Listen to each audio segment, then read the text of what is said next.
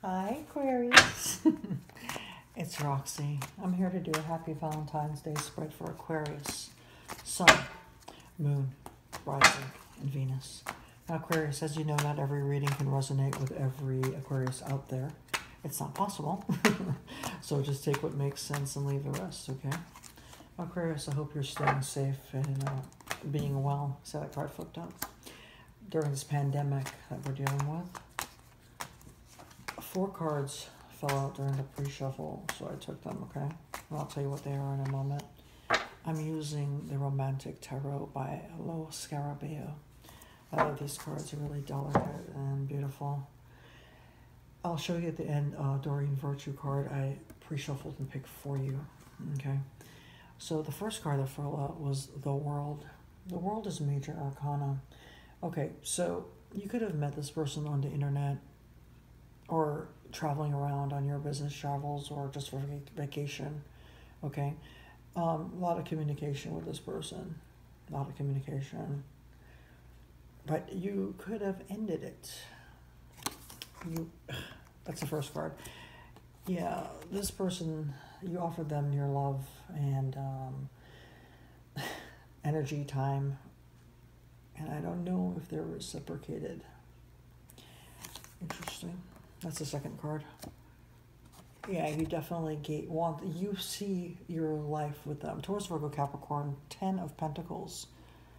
Well, you saw your life with them, right? You wanted the picket fence, the house, the, what do you call it? The 2.5 kids, the cat, the dog. This is what you saw with this person. That's the third card. But this is the fourth card. But this person may have given you the runaround, and they could have hurt you and betrayed you. This is Aquarius, Libra, Gemini. This is your energy, Aquarius, right? This person could have stuck a knife in your heart, to be honest, and they want to come back around. They could have used you for money too, or gifts. The 10 of Pentacles also. But this is going to be a Pisces, Cancer, Scorpio you're dealing with. It doesn't have to be, but they want to come back. Right, this could be old flame. It could be somebody from middle school. It doesn't matter. It's definitely somebody who wants to come back from your past. Yeah, you're kind of guarded towards this person. You feel that they used you. This is a wounded warrior. 9 of Wands, Aries, Leo, Sagittarius. Could have been dealing with a fire sign. I mean, if you could have a stop sign in front of you, Aquarius, you would have one. I mean, you might as well have a wall in front of you where this person is concerned. I think they used you for money and resources, your resources, and you're pissed. 7 of Swords. Yep, they were up to no damn good. Aquarius, Libra, Gemini.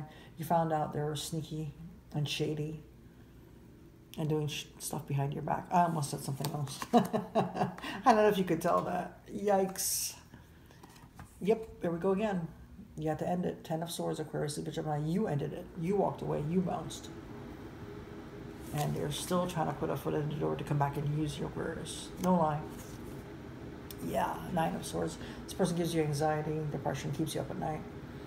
This is your energy, Aquarius, Libra, Gemini. And you don't want to go through this again. And you don't want them to use you for your money or your finances or use you for anything. Your time, your sex, anything. You're just like, nope. See ya. Oh my God. If this doesn't pertain to those cards, I don't know what is. Finances and career. Isn't that what I just said? This person was using you for your money. Financial issues are a factor in your love life now. Yeah, it sure are. You're dealing with a damn gold digger. And you put an end to it. Good for you, Aquarius. Aquarius, thanks for watching. I am sending you love, peace, blessings, kisses. Mwah. Please take care out there. Stay safe. And have a good Valentine's Day, regardless of this crap. All right? See you later. Bye.